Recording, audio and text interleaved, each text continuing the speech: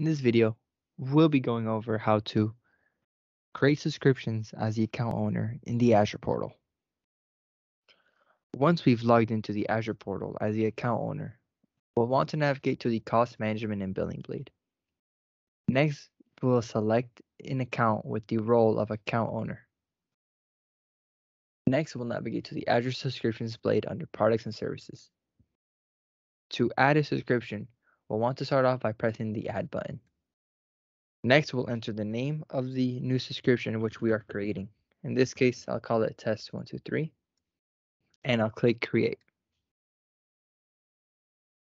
Here we can see that our subscription has been successfully created.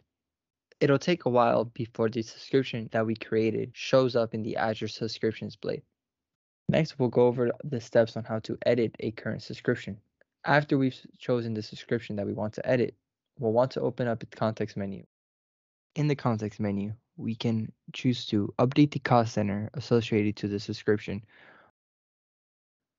Next, we'll click Update Cost Center, and we can add a custom cost center to this subscription. Click Apply, and I'll click Refresh, and as we can see, the change has been reflected. Thank you for watching, and I hope this helped.